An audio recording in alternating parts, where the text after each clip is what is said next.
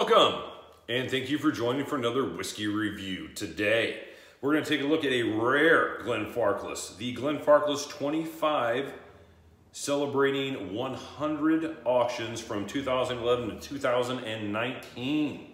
51% ABV, exclusively matured in sherry casks, Dustin, first, second, and third fill only. Yep. 25-year-old Glenfarclas, as you know, a whiskey distillery that is more missed than hit for me, personally. Yeah. Got a few family casks. I've had all the core range ones. Decent whiskeys. If you're into 43% whiskey, decently sherried. But as far as, and good value for the money. I mean, there's no cheaper 25-year-old on the market than the standard 43% 25-year-old. My first 25-year-old whiskey. Nice introduction. Nice introduction to older whiskeys. Not something I'd buy today, but I took a chance on this 100th anniversary of 100 auctions from 2011 to 2019. Again, it comes in at a nice 51% ABV. It's got a good color. Yeah, it comes in this nice clear bottle. And Dustin, let's tell the folks what we think of it. I did see on this, I was doing a little research before we reviewed this. I believe I read one of 900 bottles, so this is you said super limited. So we're talking super. Yeah, it's very, very limited. I did look up how many bottles of it were. It was a very small number, but yeah, that sounds about right. Under 1,000, something like that. And again, very nice clear bottle, which you don't always get with Glenfarclas, but you use it off the family casks. Yeah. Normally they come, the core range comes in brown. So, as you can see by the fill level, I drank this down quite a bit. I've probably had this 8 or 9 months, which means I probably had it 3 weeks. I'm kidding. Actually, this is one he's actually had for over a year, guys. So he's actually, the first time he's ever told you the wrong direction. I'm terrible about knowing when I got whiskeys. Yeah. Terrible about it. But it's been a while. It's been a while. And, you know, I used to really appreciate that kind of the zestiness of the old Glenfarclas 25 before I dabbled into too many older sherried whiskeys. Yeah. I kind of lost my love for it. But this one's at a higher ABV, and we're going to tell you what we think. Dustin, again, nice color. Yeah. On this one.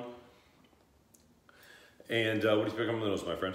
So I'm getting some Oloroso, the kind of the standard Oloroso notes. I'm getting really a chocolatey and a little bit of butterscotch, Mike, just a touch. And then I'm getting, it's an oak note here, and it's a little tired. I mean, they say first, second, and third fill, but I'd have never guessed it. No, I mean, there is an oak note here that just makes me think that one of these, there's 6 of the barrels used here were just ancient. I mean, like 15th fill. I mean, yeah, I would have never guessed first, second, and third fill until I actually looked it up. But like, if you tell me there's one first fill in here and a bunch of like really tired casks, okay. Yeah, but I'm definitely getting that butterscotch note that I get off a lot of Glenfarclas. I mean, it's pretty characteristic of like the first time I had the 17. So I'm getting that butterscotch. I'm getting just a nice sherry sweetness. And you know, not a ton else. It's kind of 2-3 dimensional. It's sort of. I get a little bit of like a kind of a not even a cookie, but like a biscuit or something, where it's kind of sweet but not really, and the malt. And you know, my guess, Mike, is those second and third fill casks. They spend a long time in the first and second fill. It wasn't a finishing, was it? No. It's like they got a bottle from they got a cask from the 17-year-old and reused that and called it the second fill. I fully believe that's what happened here. It's like an engine that's been, you know, you had to bore out the piston holes, you know what I mean? And you just called it a new engine again. Yeah, and I will say this. I mean, it is a little more aromatic than the standard 25, but it better be at 51%.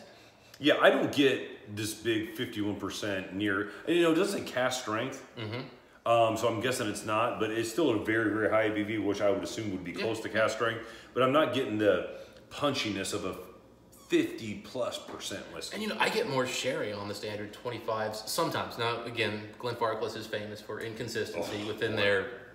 One bottle is actually decent and one bottle is just terrible, and then you get that rare like, whoa, hey, what happened here? If you ever get the 25 that is 4/2/2015 on the back of the bottling code, which is usually back right here, run. That is a terrible bottling. Yeah, I need to find out the one I have, because let me tell you. But that's not what we have here. Anyway, yeah. Yeah, we have a good 51% on there. Yes, it does smell nice. It has, even though it's very basic and it's very clunky in its delivery, it's almost like watching somebody in a suit of armor running. Like, geez, man, you can be smooth. You know, you're a little smoother than that. I mean, that is very clunky, very robotic, mechanical. Yeah. I don't think this is offensive, won't turn anybody off, but I am not getting any note here that makes me go, ooh, I can't wait to drink this. No, when I first, maybe that's why I've had the bottle over here. When I first got the bottle, I was like, oh, sweet, you know, almost a maybe cask strength or close to cask strength, or Glenfarclas 25. Let's get into it. Yeah. And I was like, oh, it just smells like sherry and butterscotch. And it's not even super rich. It's just okay. I mean, it's kind of like honestly, it's a Glenfarclas 17 turned up, which is odd because the 17 is not all sherry. But to me, this is like a higher proof 17. Yeah, I agree. The 17 is my favorite of the core range, as I've told you before. I've said that, and you know what? I have a 17 that is completely polar opposite of yours, and I like them both more than any other core range I've had. Yeah, I agree. Both of those are better than any core range. My 17's has a bottling date of 2012. Yours is like 2017, I want to say? 18, maybe even. Like that. But yours has kind of got a lot more sherry going on. Mine's more bourbon, and both So of them. I guess what we're saying is whiskey used to be better? I don't know. Yeah. At least with the Glenfarclas 17. All right, so Dustin, decent smell. Again, two-dimensional smell. But you know, pleasant, nice. You know, that was not what I was expecting for a bottle that cost, you know, almost $200. I was expecting a little bit more. What are you picking on the palate? So first thing I gotta say is the ABV is really nice on here. I'm getting some nice alcohol spark. It's creamy. It's got a good mouthfeel, viscosity. And then I'm getting a lot of oak and like buttery, cookie, savory kind of oak stuff going on here. I'm getting the sherry. Everything here is, every note on here, Mike, is good. Every flavor that's on here, I think, is good. I don't know that any of them go together. Yeah, so that's what I kind of meant by a man running a suit of armor. Yeah. It's not that, you know, a gauntlet isn't nice. A helmet has its function. Yeah. Breastplate, if you know, taking on a sword. Yeah. It's going to be useful. At least those parts go in a suit of armor. This is more like a paintbrush and a battle axe. Yeah. You know what I mean? It's just, it feels disjointed, mismatched. It's actually a little bit better than what my previous tastings of this has been. So, you know, having this bottle open for a better part of a year, it's helped it somewhat. Yeah. And I kind of found that with Glenfarclas's, the more time you give it with air, the better they become. I was expecting this to be less of an experience than what I'm getting today. Yeah, no. I will say, I mean, there were a couple, I remember last time we had this, which I think was almost a year ago, Mike. Disappointing. And I remember not just disappointing, but I remember just some off notes. Those are kind of going, but I can't get behind it. Like, the way the butterscotch and the sherry Mixed together. Especially on the palate. On the nose, they were two separate notes. Yeah, I kind of like the nose better. Yeah, so when you drink them, or on the palate, they're mixed together, and it's almost like oil and water. Like, they don't mix well at all. Yeah. Almost borderline astringent, you know, to some degree. And the malt is not helping here. And it's classic Glenfarclas malt, so those people who are big Glenfarclas fans, You might like I it. think you're going to like that malty finish on here. Where I'm struggling, Mike, is I just don't see, well, let's go with water. Let's give it the water test, because maybe that's going to get us somewhere else. But it's missing on a lot of notes. You know what it is? It's like someone who showed up to a shooting competition with a shotgun. Like, yeah, man, you're going to hit the target, you sloppy bastard. But, you know, this is a precision sport here, and you're just treating it like, you know, this is a backyard, you know, slugfest. Yeah. So Mike just went in with water, and I almost thought I was going to say it saved the day. It starts out beautifully sherry, gorgeous up front. I was like, oh, it's so, wow, okay, we're good. And then the oak comes in, and the oak, there's something off about the oak on here. It's too sour, not sour, it's funky, It's not even bitter, it's just... It's buttery still. It's almost like oak left out in the sun too long or something like that. Very strange oak note to it. Yeah, it's like they tried drying it out after it got wet and they didn't quite finish. And they like decided to change their mind, decided to transition. And then again, it's got that classic Glenfarclas malt that then comes in with the oak at the end. And again, I'm not a huge fan of Glenfarclas oak and Tell malts. me what you think their malt. What does their malt mean to you? Their malt is always this, it's sort of savory. It's starting to bring in vanilla, but it doesn't quite get there. It's oak. And I know, again, I mean, I actually think there's an oak level flavor in the malt itself. I almost feel like if I had a new make Glenfarclas, I would think there is a weird oak on this thing. It's savory, but it doesn't complement sherry as well as the way as you think it should, since Glenfarclas loves sherry casks. And again, we both just mentioned how much we prefer the 17 to the rest of the core. That one's one of the few that's not all sherry. I know.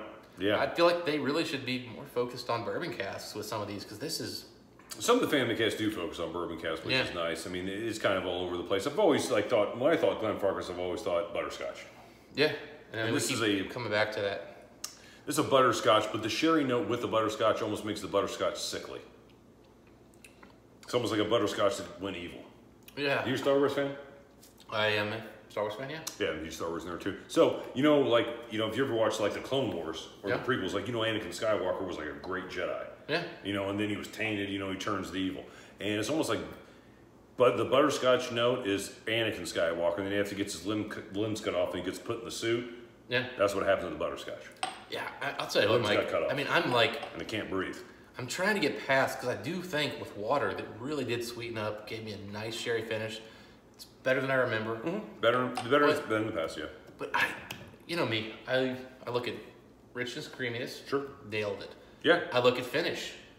Not so much. No. And I look at nose, and I keep coming back to there's something off.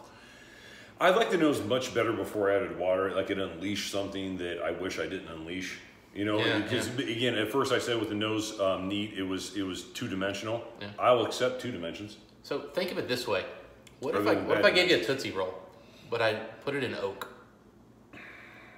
Well, I'd say give me a Glenfarclas and let's see which one's better. Because I am like legitimately thinking oak Tootsie Roll, and maybe like a vanilla Tootsie Roll. It almost feels like there's something about Glenfarclas that they didn't progress towards a last step with some of these specialty bottlings. Yeah. Because again, it's a nice drinker for the ones that are the base core ranges that are, the regular ones. I like the 105, for a nice little sherry punch. But yeah, this one here is kind of a mismatch. Not definitely my favorite Glenfarclas I've ever had, and I'm not really high on that distillery to begin with. Dustin, if you had to score this one, where would you be? Yeah, so I came in thinking we were going to be in the mid-80s, Mike, and I was hoping we'd be in the mid-80s. And I think I'm going to stay there, and I think I'm going to go 86. Yeah, I'm right there with you, 86. Yeah, I assumed less. I really did. I told you when we started, I was thinking 85, and we'll see if it goes up or down. Yeah. And I'm pleasantly surprised. I think the water helped more than I expected. Sure. And I think that saved the day, because I would have probably gone 84 on the initial taste. Yeah, it was a bit clunky, neat. A bit clunky. Usually the family cast does a pretty good job of delivering you cast strength Glenfarclas. And, most of the core range is 43% ABV on the 105, which I'm not a huge fan of, or at least it's 43% here in the States. So I was really pumped to get, 51%. I thought, it would just be dialed up. It's not really dialed up. It's kind of gone in a different direction, kind of similar to Lagavulin.